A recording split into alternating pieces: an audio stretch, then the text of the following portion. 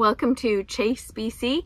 I'm Lori, and I want to give you a little tour of my camper van. I've made a lot of changes in the 2 years since she adopted me, and I'm going to share some of the perks and the problems that I've had over the last couple of years. First, a tour of the inside of the van. You may or may not know, I am right now literally sleeping in my bed. And I love it because when I lie down back here, I am totally hidden, so you can't see in. And of course, when I go to sleep, see how dark it is? And there's still 2 blinds that are open. Okay, well, this is the other side of Chase, BC Beach. We don't want to see that anymore. Then these are my beautiful curtains. Close that. They're not only privacy, but they're also thermal insulated, so they're super thick, and there's a discernible difference. When I have these closed at night and it's freezing out and I open them, it is cold out there and warm in here because of course I have the furnace. First we'll finish with the blinds. So I close those up and do a little pin so it's extra secure. Close this. See, it's quite dark in here for broad daylight with all the blinds and everything shut. Very private. Then if we want light again, which of course we do for the purposes of a video. Look at that, Chase, BC. The other cool thing is I can unzip this, and then I have a screen, which means that I can have this all down and have it screened and open for airflow. This is a big piece of insulation that I've slid down all the way to the bottom of the van floor. You may have seen that I have insulation over there as well, down to the left of the It works a little bit, but I'm not sure it works too well. This is my little book nook. I've got a ton of books back here. This is just some spare storage for some bathroom supplies. My paints are in there, which I never use. More books. And down there, I don't know if you can tell, but then there's there's a lot of storage. I can reach under there for my apples, my oranges, and my pop. First thing you have to do is take away all the pillows and the computer stuff without knocking everything over. Then you just hop back here and you lift up the mattress, which actually isn't just a mattress, it's actually the cushion that is stored up here normally, and it's good exercise to even push it up, but I couldn't hold it up while getting stuff in the back. All you do is you grab your trusty handy dandy snow remover, your snow brush, unless you're unfortunate enough to live in Florida, and you go like voila, and then you can access the back. I'll show you. Oh, it's a little dark. Let me get a light. See, now it's like a real cellar. So this, I have some clothes in, extra food in my box, extra food over there, extra clothes for summer if it ever comes. It's only April. That's my pop-up tent. Oh my gosh, I have lots and lots of food. Extra food. Oh yeah, which reminds me, I need to grab those shreddies. And then here's a shower spray, battery powered, which I've never used. And of course my hoses. And then of course in here, you guessed it, extra food. Let me grab the shreddies. I want those. And also there's more storage back here, which you can access when the shelf is down. It's just that I don't have it. You can't really see because it's dark. Yeah, it's kind of hard to see down there. But there, it goes really deep. And then I have some, that's my bike carrier, and some, that's not food, that's clothes. And as you can see, this holds it up really quite easily. Isn't that great? And then all you have to do to bring it down is, you know, do the opposite. Always do a few presses first, because it doesn't hurt to build up your arm strength. And that's what the bed looks like when it's back together. Easy peasy. So down there, I've got a nice big box of wine. I also have my vacuum. I have a little vacuum cleaner back there. This is my shower bag. So every time I go into a community center and go to the aquafit classes or whatever, swimsuit, my super handy towel, and my flip flops, shampoo and stuff in there. So that is always ready to go. This is dirty clothes. Oh, there's the diapers. That is something that I've got to talk about in a few minutes. Here's my handy dandy craft kit. Music, which unfortunately I haven't been playing because it's too cold. And here's a super duper handy trick that I learned from Angela, who also has a Tofino. She taught us this in Death Valley, is all these pillowcases are filled with clothes. And it also acts as insulation barrier back there. This is my closet essentially. Jeans are all in there. And of course up here, which if you look from under here, there's a ton of room still that I just don't even use because I don't have enough clothes. My socks, undies, and jog bras. This is super handy. This is my heating pad. So when it gets cold, I don't want to turn on the furnace all the time because I don't need it all hot. But I just use the heating pad and warm up my cold little feet. I can turn up the heat to as high as I want.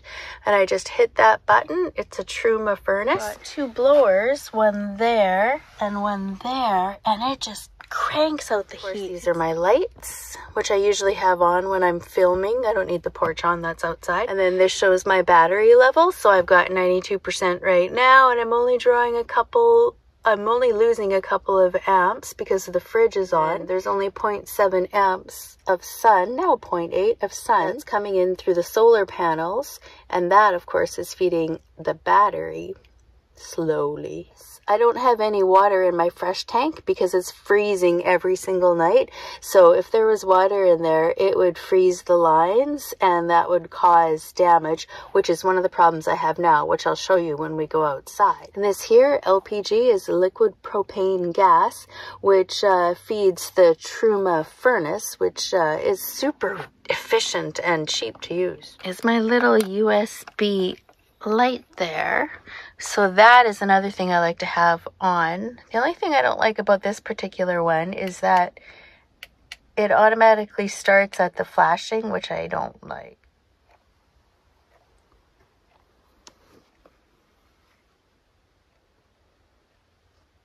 This is my bathroom. And that's all my toiletries and stuff like that. My day timer, my journals, and toilet paper. Toilet! This is my bathroom. I prefer to go, you know, in libraries or community centers, wherever I am. But at night, if I really have to go, it's just an adult diaper. And it's actually cut in half. Can you believe it? It's huge, those diapers. And I also have something called poo powder and pee powder, which I sprinkle. And what it's supposed to do is really absorb the odor and make it more compostable so that it breaks down. So it's not like raw sewage that you're pouring in. One more storage space. Those are my t-shirts. See how amazing it is? How much stuff you can put in a van? And I was talking to a friend the other day, and I told her, we were talking about hoarding and, you know, just accumulating too much stuff. And I said, even in this tiny van, I still have stuff that I never use and that I should get rid of. And of course, my flute, which I've been keeping just right there because it's tiny and I love playing it. It's just too cold to play and it freezes my fingers and my lips. The other thing, of course, is my painting. I don't do that. Exercise equipment. This is my office, laptop, and all my stuff. Oh, look it. I didn't even notice that he was carrying antlers on his back. So what I have behind here, oh, laundry day. This is another thing I never use. This is a roller to roll out my hip because I have bursitis. And of course I never use that. This, I use it all the time. Love my library. camp stove. Even though I have the convection oven here, the convection oven takes a lot of battery. And if I'm going to stay in a place for 2 or 3 days, I'm going to drain down my battery, even if I drive and even if the sun is shining. This propane stove, the pot is easier to use because it's a different pot than what goes on the convection. It also heats up the inside of the van a little bit. So that means that I get some extra warmth inside of here. Right now you can see it's only 15 degrees inside the van. So that's actually pretty chilly. If I had this on, it would raise it by almost 2 degrees. So that's one of my favorite purchases. I love this propane stove. Down there is where I keep my vinegar spray, because since I don't do a lot of cooking, I basically only spray out my plate and my bowl when I'm done eating my carrots. This is the pot that I use for my convection, or I mean that propane tank, and it's lighter and really easy to pour from. The convection stove has to have its own pot. It's much heavier and it's not as easy to pour from, so I actually don't really like using this. Look at all that food I eat. Holy moly. Here's something I can't wait. I want to go to a potluck. Yeah, I got it in Arizona. It's cactus, tender cactus, and I don't really want to open the whole jar and have it by myself, so I'm really hoping that somebody invites me to a potluck. And that's my fridge. It's actually really big. I've taken out the freezer so that it can just be all fridge. Now moving on to the front, into the cab area. Here's another thing I never ever use is the dash cam, which means that this here, which is actually quite handy, you plug this in and then that gives me all these extra ports, which means that I could have both the dash cam as well as my Garmin plugged in, because I only have one thing, DC or whatever. Since I never use my dash cam, then this is all extra, which I should probably just take out, but then that means I should probably take off my dash cam. I always think one day I'm gonna need it. It's just one of those things that I keep, and I think maybe one day it'll come in handy and I'll probably never use it again. I love having the puzzle pieces down there, because that way when the dirt and mud comes in, it dries and I can just flick it outside. I got this fishing vest. I'll show you the other side first. Under all my jackets. Look at all the clothes I have. So this is a fishing vest that I got in New Brunswick. I just cut the sides and then put it over some more gum. That helps me think.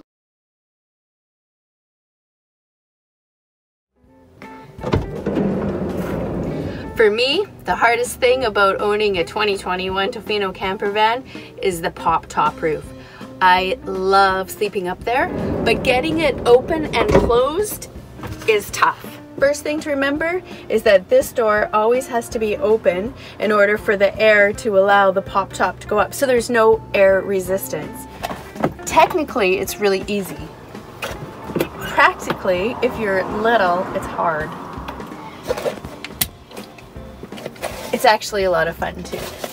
So when it's hot like it is today, I see it's about 26 degrees in here right now, so this should be easy to open. But sometimes the way things should be isn't always the way things are. So you just push.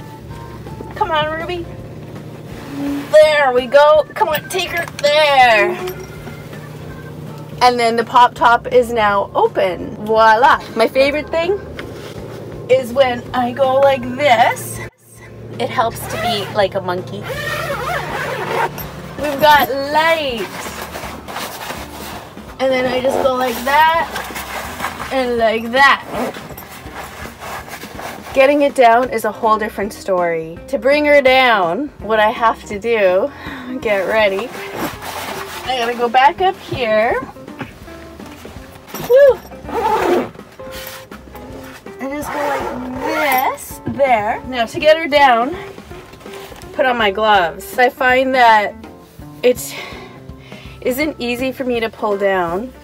It'll be easier now because it's hot. When it's cold, it's really hard. And if there's wind resistance, if the wind is blowing in the wrong direction, it's even harder. The gloves help, but I don't think it'll be too hard right now, but we'll see. This is a good way to stay fit. I'm 50, I've never been this fit, and it's just gonna get better and better. So what I do is I go like this, and I use my whole body weight, and I swing like a monkey, and I just go woo, And then usually I have to swing, woo, really hard. Come on, Ruby. Okay. Then you get it to about this point, and I hold it. Okay, stay. Okay. Then you gotta make sure that this is all rolled in. Well, it's actually, it doesn't have to be quite rolled in, it just has to be pulled in. See, I'm still learning. It's been only a week. There, and like this, and then just pull her all the way down. Woo! There we go. Pop top is down. And then you roll it up. Put this under. Secure these guys. Woo! See, it really is a good way to stay fit. Okay, and Ruby's done. Let's turn off the lights and go outside and see some of the problems I've been having on the outside of the van. Oh yeah, this is Bobby.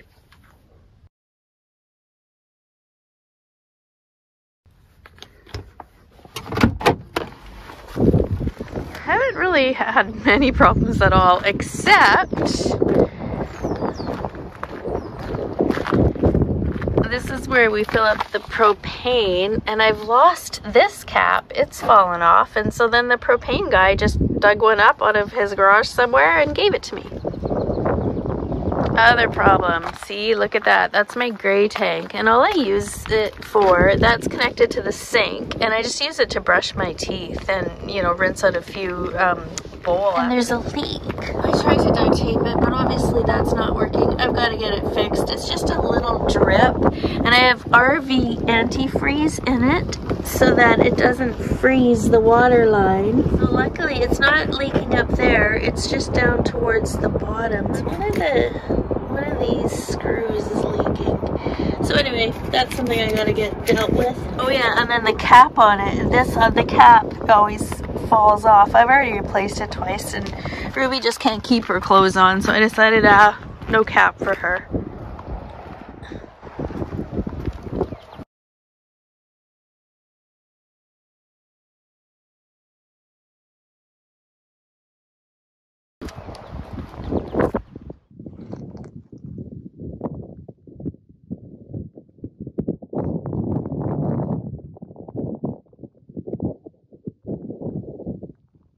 And there's where I sleep at night. It's a very comfy bed. It's perfect for a woman 5 feet tall.